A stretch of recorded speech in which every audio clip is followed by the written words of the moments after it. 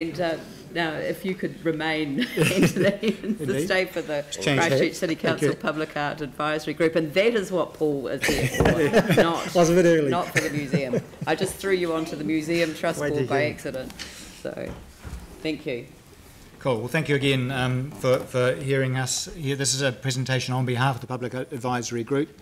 I'm the chair of that group. Paul's a member of it as a council representative, and shortly I'll show you the other membership, all of whom apologise that they can't be here in support today, but are, have been part of putting this presentation together. So what is Public Art Advisory Group? We were established by Council in 2007. There was a decision of Council at that time to involve the private sector in the group, and part of Council's intent was to keep artistic decisions at arm's length, which I think has mostly been a wise aim. Part of that involving the private sector was to have two appointees from the then Art and Industry Biennial Trust, now trading as Scape Public Art, and one of those two appointees was to be chair, and that's how I got onto the group along with Dame Adrian Stewart. And there are a range of other council skills and other skill sets available on the membership of the group. So our current membership is set out up here. I won't read out all of the names, but you can see the range of people. We've been very pleased to add in Māori and artist and Ngāi Tahu representation more recently. And Deborah McCormick, Director of Scape, is a key member in attendance. Our goals are threefold: to champion, encourage and commission public works of art in Christchurch, secondly to administer the Public Art Fund, and thirdly, where practicable, to achieve one-to-one or better funding from other sources to augment the annual council grant. And our goal in terms of location of art to date has been strongly in the central city and at the arrival and welcome points to Christchurch, the airport, the port, the motorway entrances and things like that. We presented to Council shortly after the earthquakes with the great news that all of the public art that had gone up from the Public Art Advisory Group had survived. So I'm just going to race through the key works up there on screen. So Phil Price's Nucleus, Regan Gentry's Flower Power, recently relit at night, which is wonderful to see.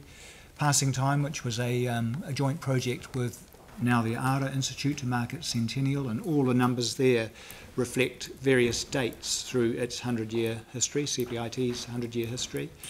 Paul Dibble's pair of sculptures on the plinth of the McDougall,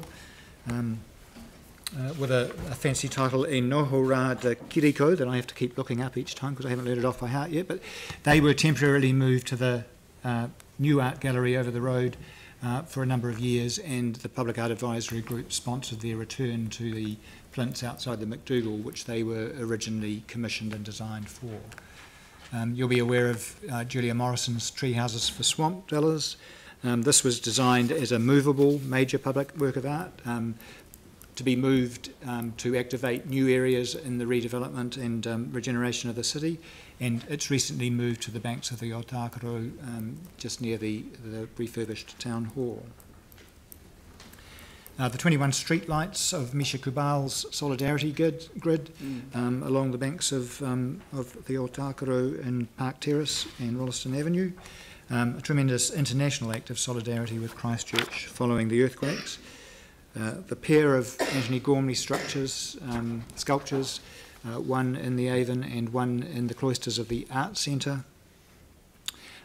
Michael Parakofai's commonly called The Bull, but Chapman's Homer is its proper title. The wonderful big spherical Neil Dawson work at the northern centre of the entrance to the city on the motorway. More modestly, a beautiful small work by Virginia King in the Ngāi Tahu development on the King Edward Barrack site. So those are some of the things that were in our first 10-year annual plan that have been successfully achieved and survived the earthquakes. Some of the current projects we're working on, there's crowdfunding underway for David McCracken's Diminish and Ascend to replace it as a permanent work in its current location in the Botanic Gardens. It's only on temporary foundation, so work is underway with crowdfunding to support that. You will have been involved perhaps in the unveiling during this year's Scape of Nathan Puyo's Raise the Anchor in Little Hagley Park, lit at night, a beacon that enters, that welcomes you into the central city as you come along Deans Avenue. We have some pipeline projects we're working on. We want to return Skylands, a Neil Dawson work that's in storage. We want to return it to the public realm.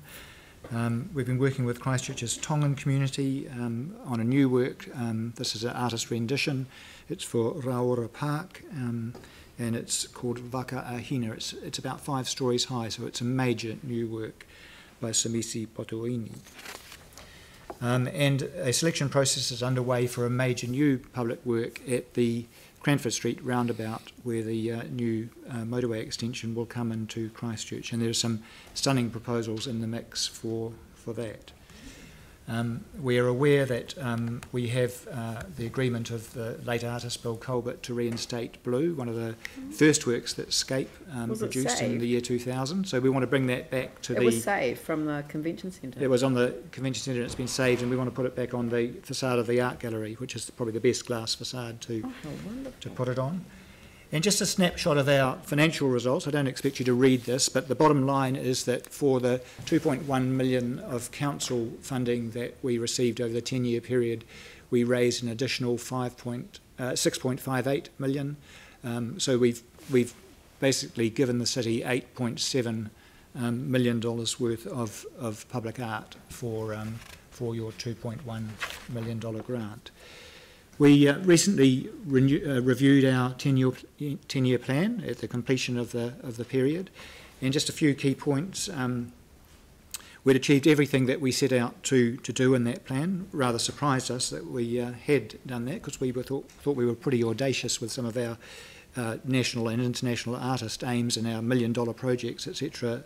But we saved up and we got a lot of matched funding. In fact, we exceeded our expectations there. It was never below $1 for $1 of yours for $1 raised.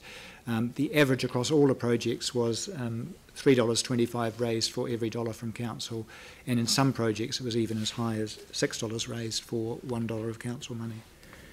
I just want to acknowledge Scape Public Art's contribution to the work we do. It couldn't be done without Scape's contribution. It's been a terrific partnership for us. They've provided the operational funding and capacity to really get the rubber hitting the road. So as I said, we couldn't have achieved it without that partnership.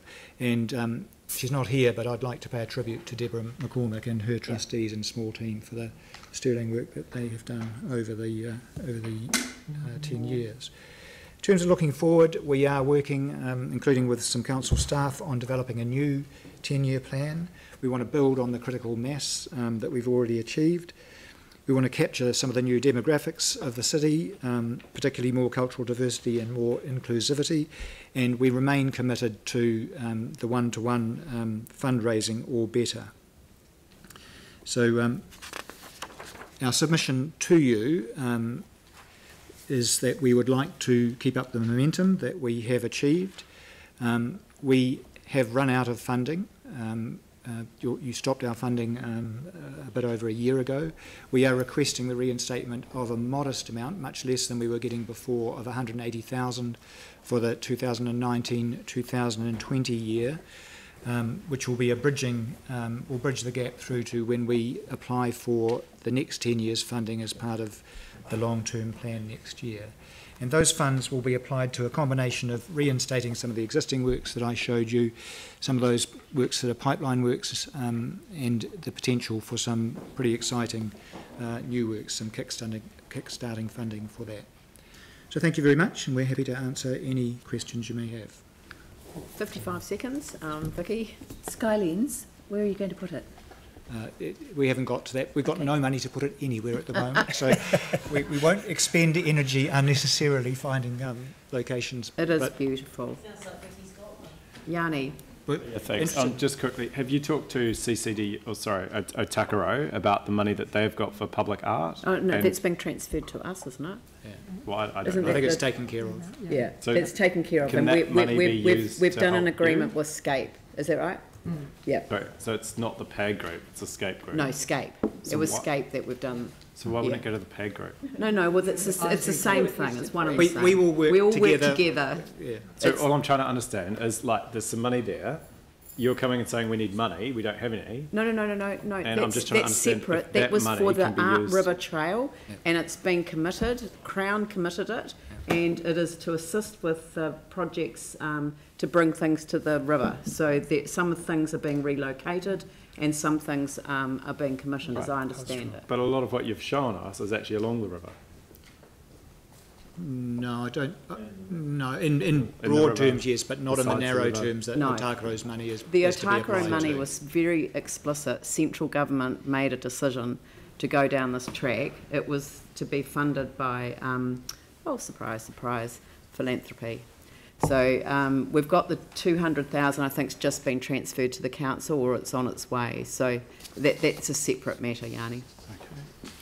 But thank you very much. I think you've done an extraordinary job for the amount of contribution. The return on the investment for the city has been extraordinary. And somebody's just asked me for what was my favourite piece of public art, and you started with it, which was Phil Price's Nucleus, because I remember that one. But I was at the opening of Blue as well, so I just think what you've done for the city has been extraordinary. So congratulations. Thank you. Thank you very much. Thank you.